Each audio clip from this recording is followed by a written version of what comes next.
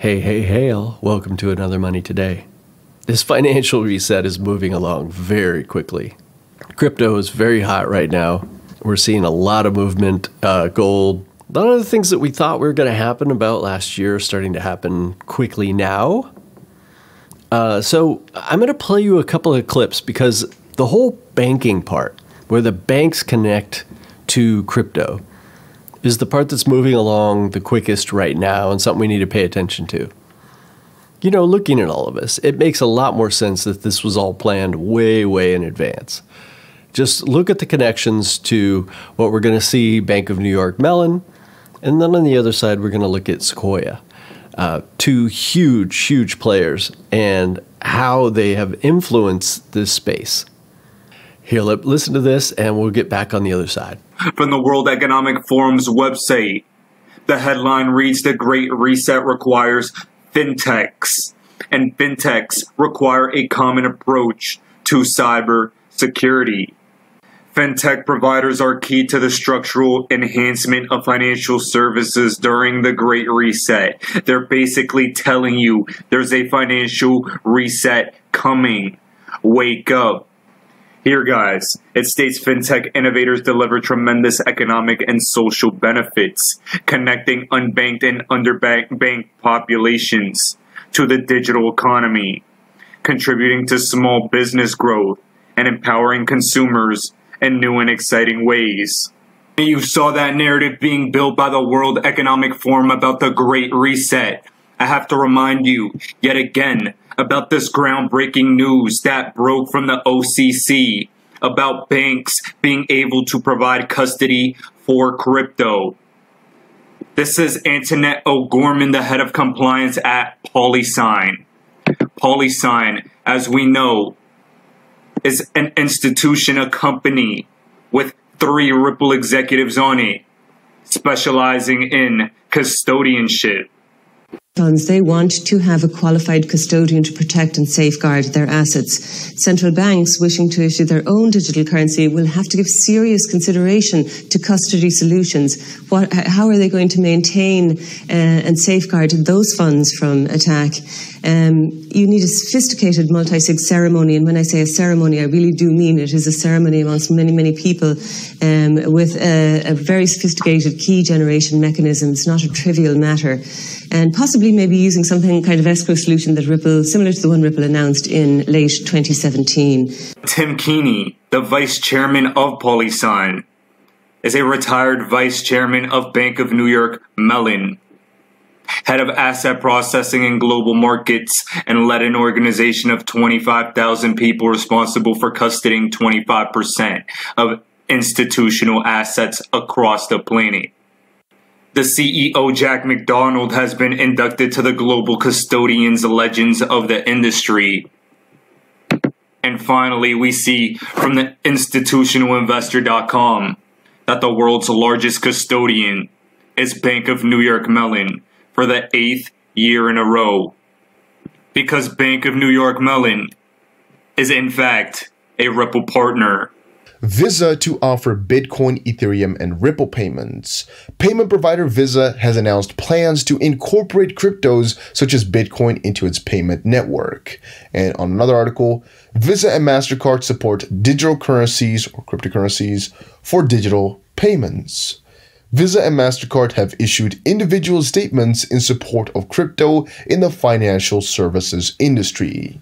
In its blog post titled "Advancing Our Approach to Digital Currency," Visa said it believes digital currencies have the potential to improve the value of digital payments. The company added, "As such, we want to help shape and support the role they play in the future of money." And to quote once more, "We look forward to sharing more with you on this work in the months that follow."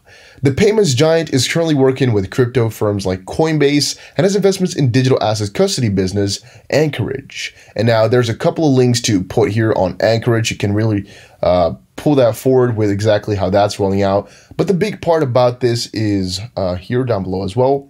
According to LiveMint, both Visa and MasterCard have registered patents in the blockchain tech.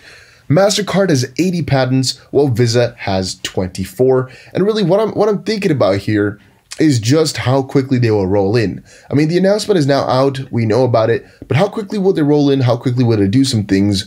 That for me is still a little bit crazy to grasp. But the fact that they are rolling in is also showing once more that everything is coming along. And also another piece of info, as a result, or no, actually from here, one of the relevant obstacles in Visa's roadmap is the position of politicians, regulators, and other government entities. The payment company said it has been working with regulated entities, including Coinbase and Fold, to create a bridge between digital currencies and its payment network.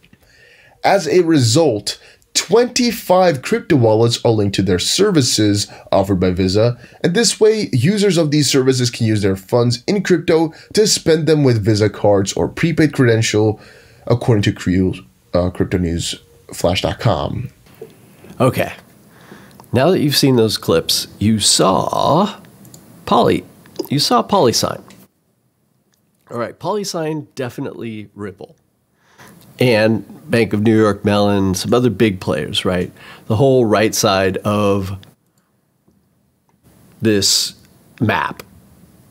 World Economic Forum, that whole side, IMF, IBM, Hyperledger Fabric, all tied together. We get up here to Polysign, Polkadot, and the Linux Foundation, right? Which is global. This is not the United States.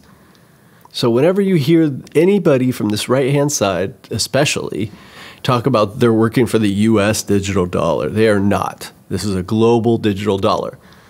Unless Alibaba, Huawei, Red Hat, Tencent are all working towards the U.S. digital dollar. I don't see it. Maybe for their own reasons. But then we can look at the other side with Sequoia and Polychain Capital. Now, that's not Polysign. For some reason, I can't see a connection, even though they're so close. But Polychain Capital, which is Coinbase with Andreessen Horowitz, right? But also Anchorage. Now, we got Anchorage is connected to Visa, but Visa is also connected with IBM, been partners for 50 years. But Visa is directly connected to Anchorage, which is directly connected to Coinbase and Andreessen Horowitz. Anchorage is just like Polysign. It's just like the same thing. It's like a mirror, right? We've got asset holding for cryptocurrency on both sides. That may seem a little confusing, but if you look into Anchorage, it's pretty much the same thing. Now, I showed you Polychain Capital. If you look at Polychain Capital, you're going to see most of the same coins that you would on Coinbase, right? 0x, here's Anchorage right here, Compound, MakerDAO, Orchid, right? So most all of it, and Web3 Foundation, which if you look on the other side of the coin, you're going to see Web3 Foundation, Gavin Wood, connected to the confidential computing consortium, Linux Foundation. So there are some connections. These two sides are mostly separated, but we will find connections. So we have Anchorage on one side and Sequoia. I promised I would talk about that. Sequoia. Since 1972, we've partnered early and at every stage of growth with the founders of companies that now have an aggregate public market value over 3.3 trillion. Meet the companies below. All right, you're going to recognize a lot of these companies, right? But we can get down here to Polychain Capital. So as I said before, you've got, people like Bank of New York Mellon on one side, you've got Sequoia covering the other. It's looking like this has been very well coordinated and it's all coming together very quickly. I hope you learned something. If you did, subscribe and leave a comment. Just let me know what you think about it and where we can go from here. What is your interest in this? All right. Love you all.